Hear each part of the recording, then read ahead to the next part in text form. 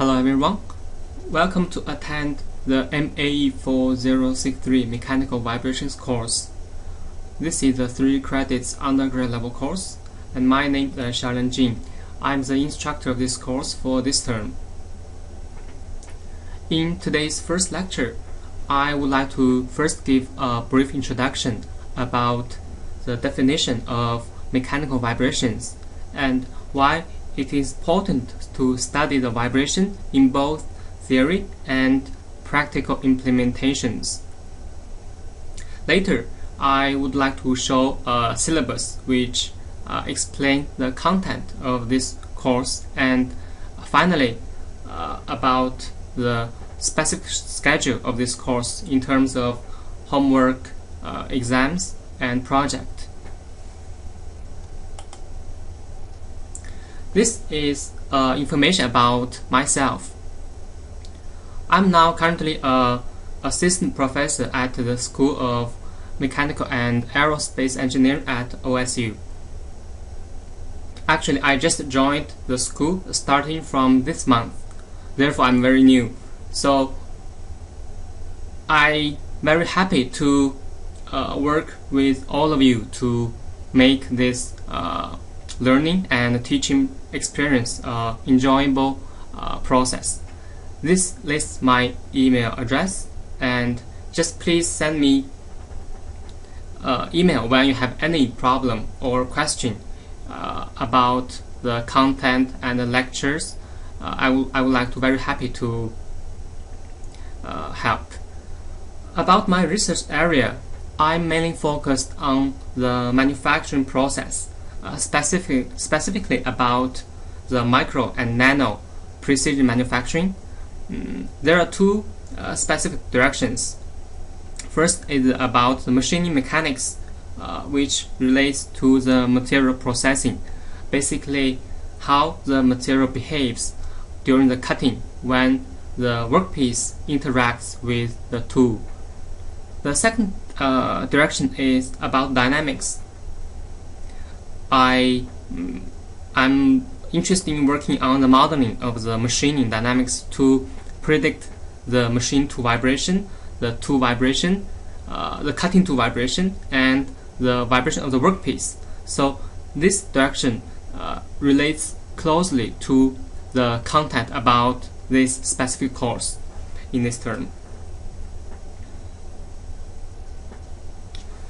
Now let's talk about the vibration. Vibration, by definition, is that any motion that repeats itself after an interval of time can be described as a process of vibration. There are a lot of examples in our daily life or in industrial field which deals with the vibrations. For example, everyone must know a swing of a pendulum. For example, the pendulum of old style clock, and when you see a kid sitting on the swing in the playground. Also, there are musical instruments. For example, whistles, drums, pianos, violins, and so on. All these instruments deal with either the strings or some other portion of the instruments to generate different pitches of sound under the excitations. Also, the earthquake is a huge vibration caused by the energy released in the earth and can cause a lot of damage to the house or the structures. Also, there are a lot of others, like automotive. When you are driving a car, you feel the strong vibration when the car is driving on the uneven road, and so on. So why should we study the vibration? First, it's because excessive vibration can cause huge failure of the structure. In most cases, the vibration is very harmful for the human life, but in some other few cases, we can also use the vibration to benefit the industrial applications. Here, I would like to first share a video about a famous engineering accident, which is based on the design of the bridge. This is called Tacoma Narrows Bridge, which was built in 1940s in Washington State. It was built in July 1st, 1940, and after 4 months, the whole bridge collapsed and under the strong wind.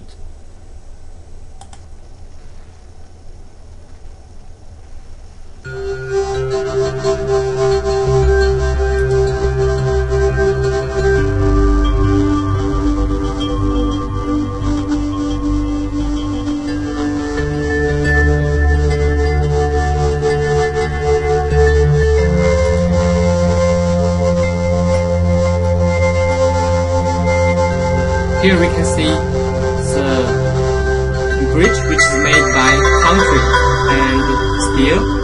Actually, it's twisted like a soft noodle under a strong wind.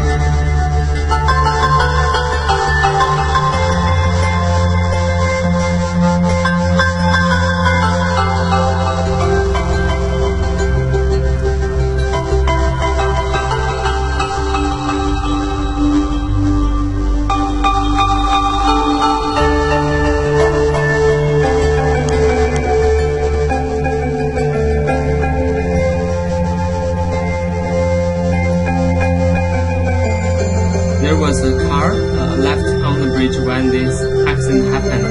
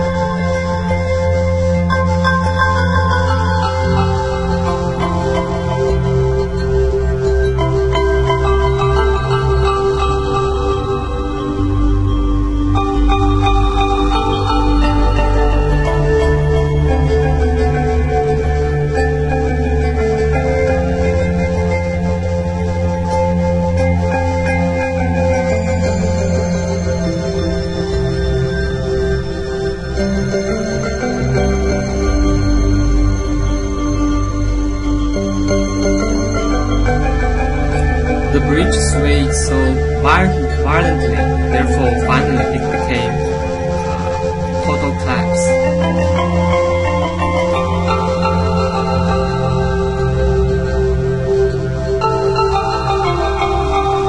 Luckily there was no one died under this accident.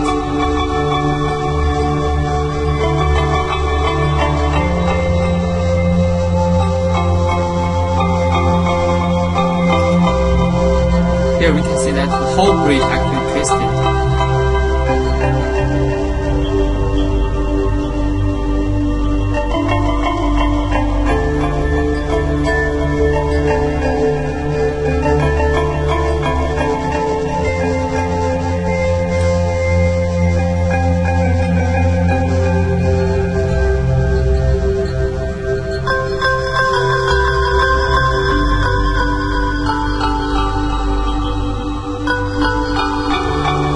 Vibration term we call twisting mode of this bridge was decided,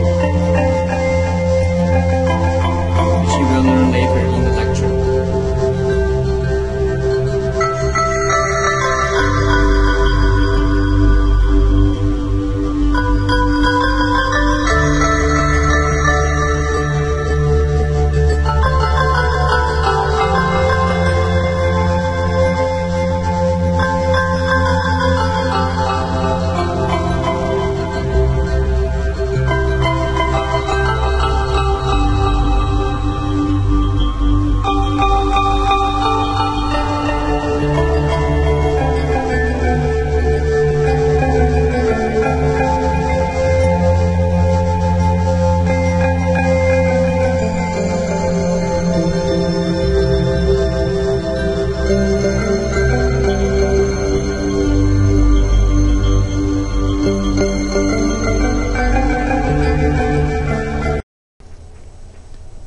Okay, so the engineers who investigated this accident afterwards attributed this damage of the bridge to a physical phenomenon known as aeroelastic flutter.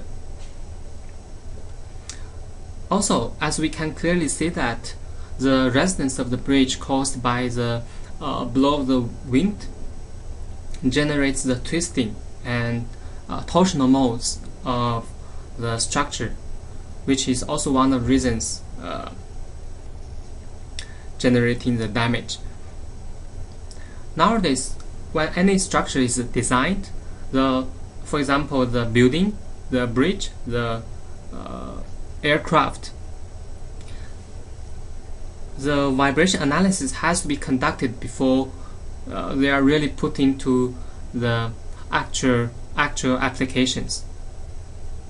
So the purpose of this course is to provide a theoretical foundation in order to facilitate the design of the structure and also analyze existing part in order to optimize the whole structure and the process from the vibration point of view.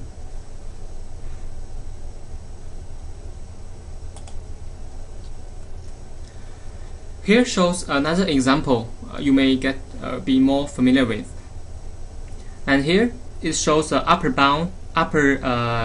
part of the vehicle, which is supported by some spring elements and spring damper elements. For these elements, we will deal with them a lot in the remaining of this course. So the stiffness of the spring and the locations, they have to be designed properly in order to support the car and make the driver and the passengers to feel comfortable, even the car is driving on an uneven road.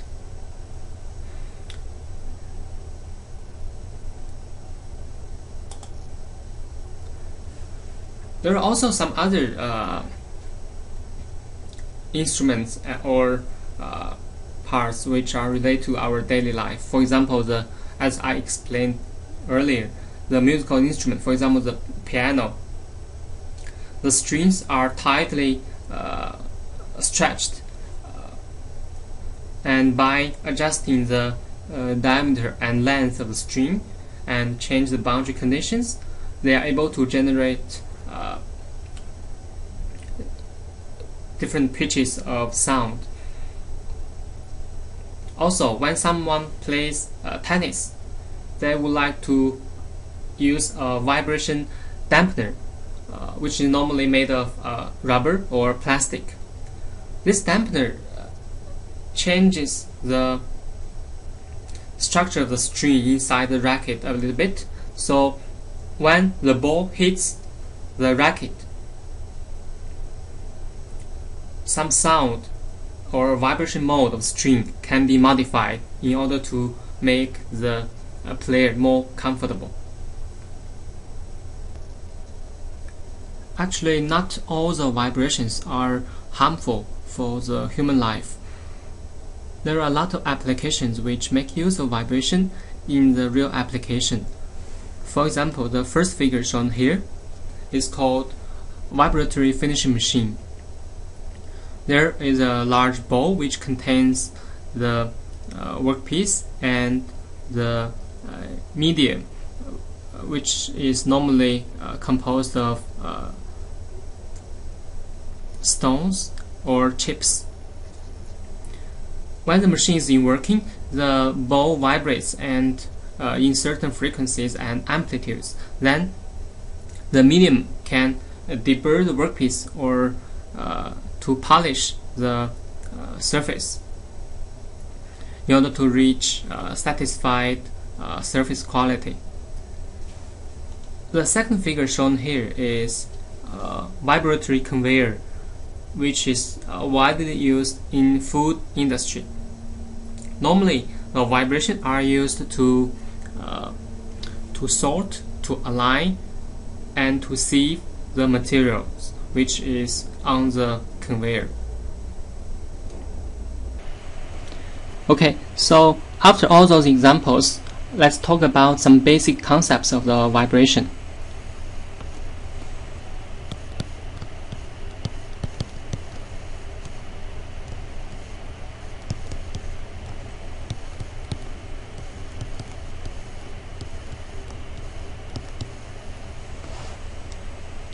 First, let's investigate what causes a system to vibrate.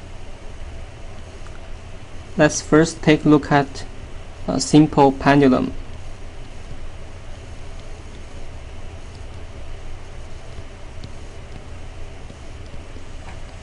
A mass M here is attached to the ground by a string with a constant length of L, and here we label it as position 1. Because of gravitational force mg, when the M is released, it starts to move downwards to position 2. So at position 1 here, the mass has potential energy because of the gravity. We label as EP. EP is gravitational force mg times h. H is a distance between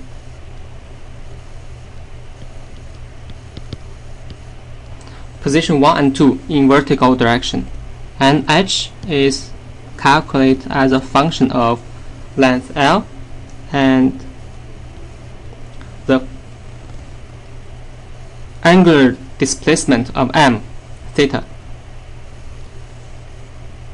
times L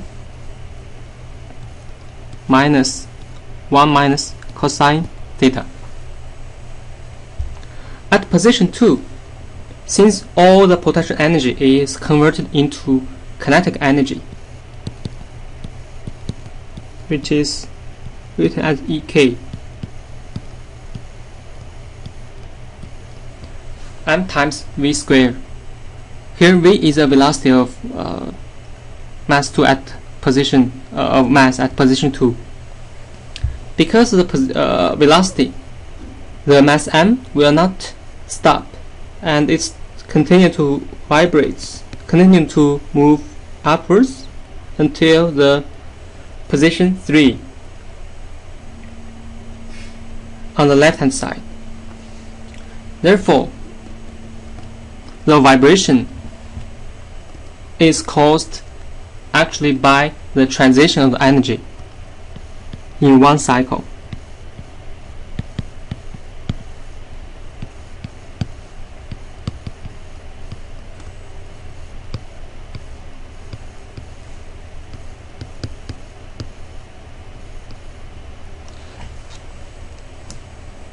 This explains the fundamental reason of the generation of vibration for a system.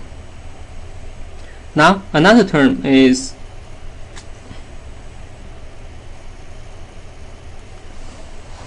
degree of freedom.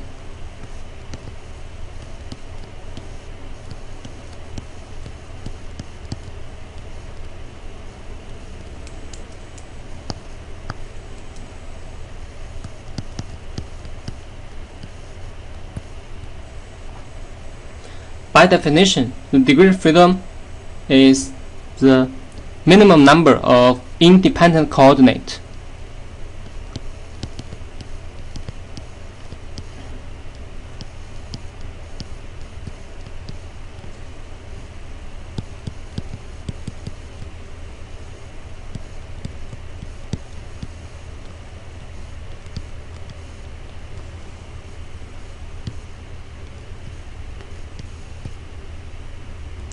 which are required to determine completely the position of all parts of a system.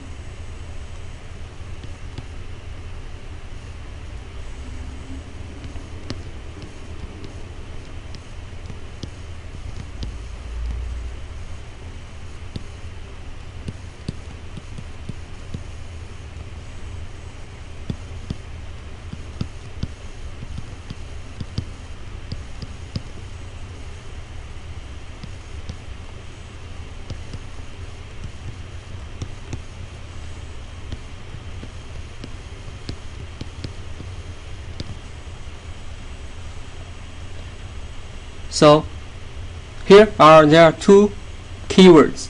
One is the minimum. The second is independent. Let's go over the pendulum again.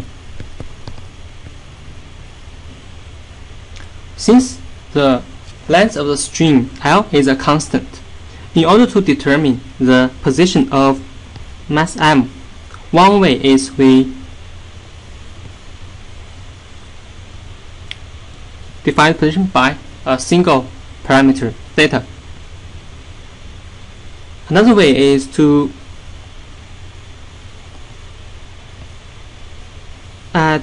put the zero position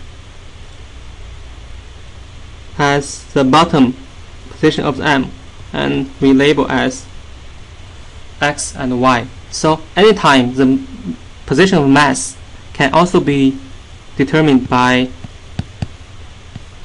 two variables, X and Y. However, since the L is constant, we always have a relationship between X and Y that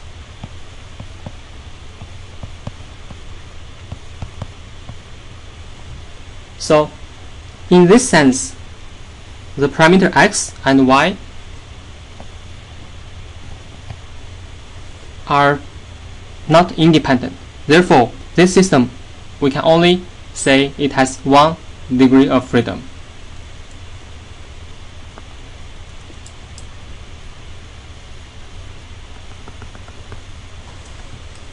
Also, if the pendulum has three mass,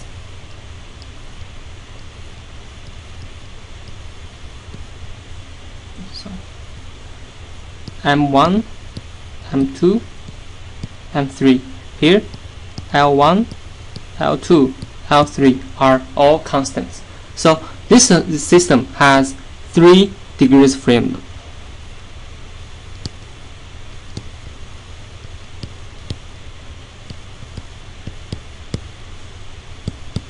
So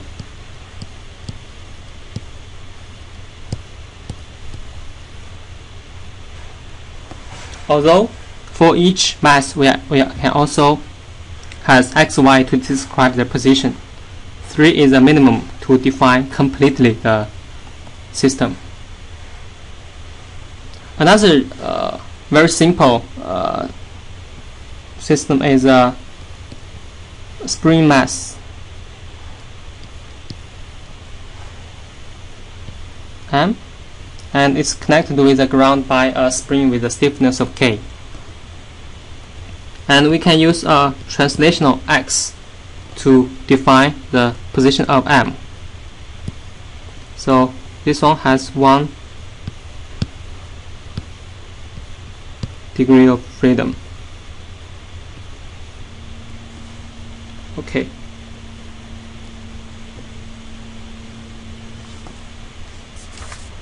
So after we know the concept of the degree of freedom, now there are two other concepts, which is called discrete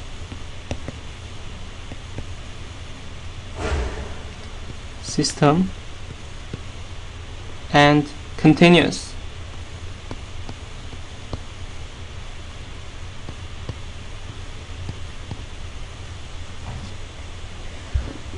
The discrete system is defined that a system only has finite number of degrees of freedom.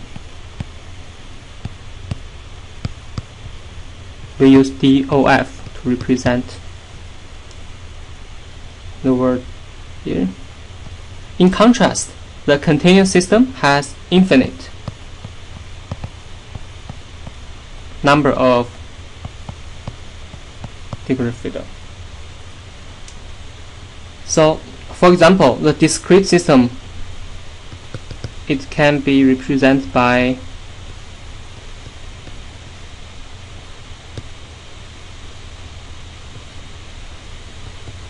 several lumped mass.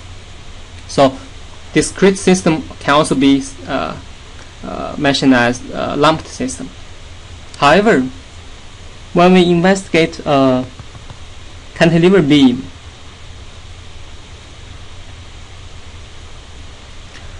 when it vibrates, you have to define completely the position of this beam.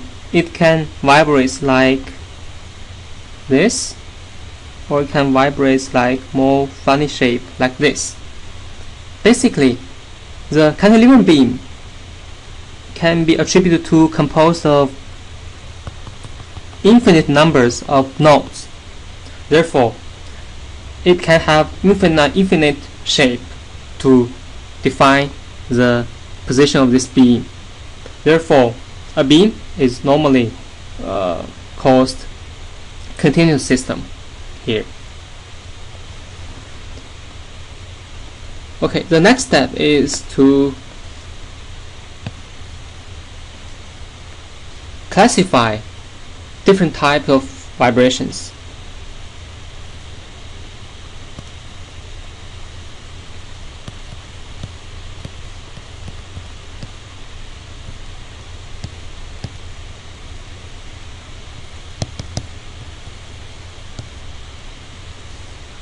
First, a vibration can be characterized as free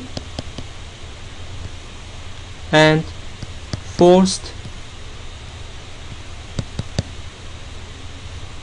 vibration, like a spring mass system here.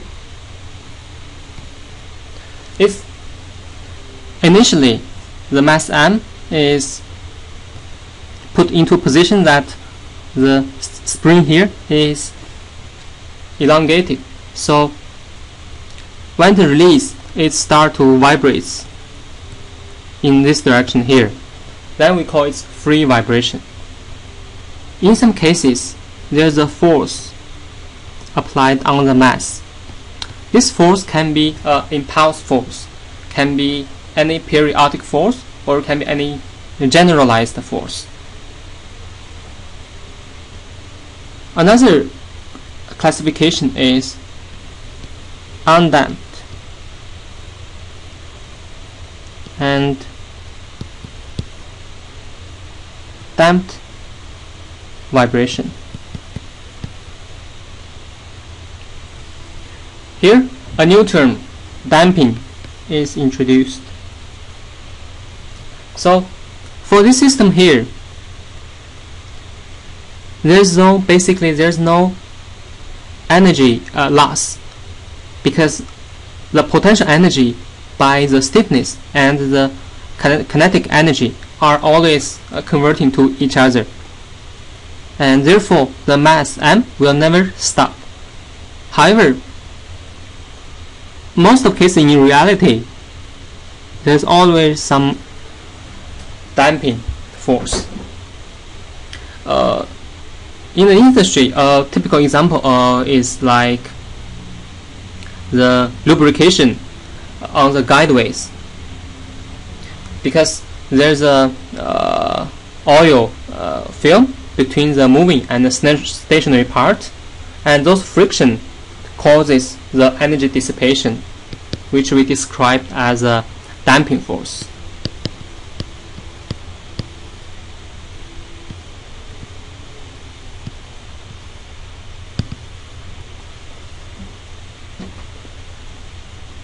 So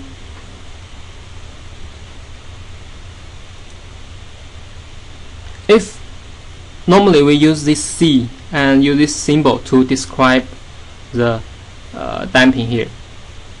Now if we draw a force diagram of this mass here, because of those forces it has an acceleration we describe as x double dot. There has a force here and two forces on the left hand side. One is kx. Normally damping here is proportional to the velocity, so x dot here.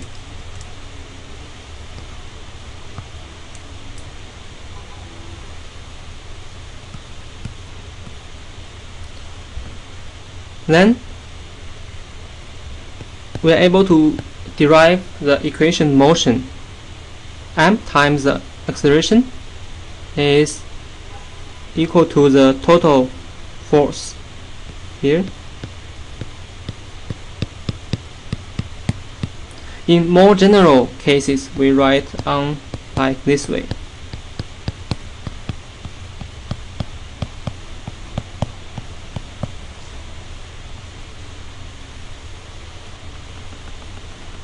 So for this equation motion, because m, c, k, they are like constant, so this becomes a linear differential equation. So in this case, we call it is linear vibration. However, in some cases, instead of linear equation here, if we have square somewhere, it becomes non-linear vibration.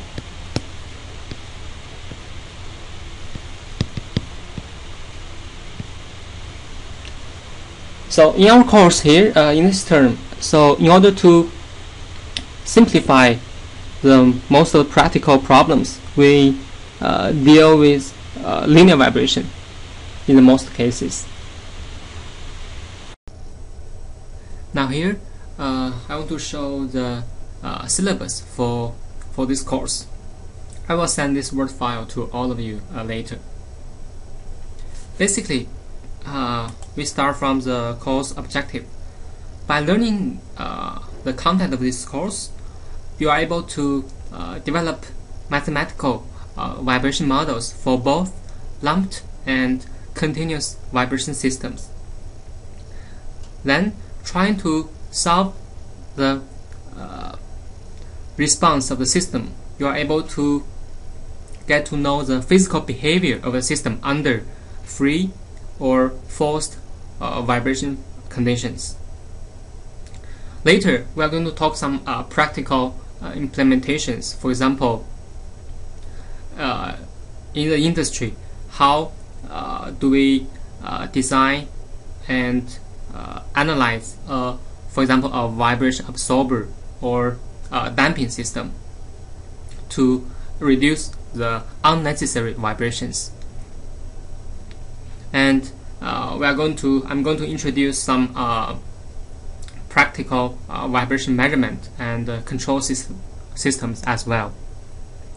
From all those knowledge, later you are able to independently design and analyze systems from the vibration point of view in order to optimize the process and system to either reduce the unwanted vibrations or to make use of vibration to facilitate your application in the future. This shows a relatively detailed syllabus. It is divided by several parts. The first one is an introduction about mechanical vibrations, which briefly I talked in this lecture, and maybe some part will be covered in next lecture as well. Second, we start from the most simplest case, which is a single degree of freedom system. There are several methods of formulate the equation motion for both underdamped and viscously damped system. Then we are trying to solve for the response under either free vibration or some type of forced vibration as well. The third part, spectral analysis, provides a very useful method and tool to analyze the time domain response by converting to other region, for example the frequency domain. Here we may use some MATLAB and Simulink to help analyze the system. Then we'll talk about the multi-degree freedom systems, which is more common in reality, and here results into the eigenvalue problems and orthogonality conditions, which means we are trying to get the natural frequency of a relatively complex system, and also we are trying to get the free and forced vibration response as well. Then the vibration control and measurement, we are talking about the working principle of vibration isolation, vibration absorbers, and some mostly and widely used vibration exciters and sensors to get the vibrational characteristics of a system. And we're also going to talk about mount analysis, which is a very systematic industrial application.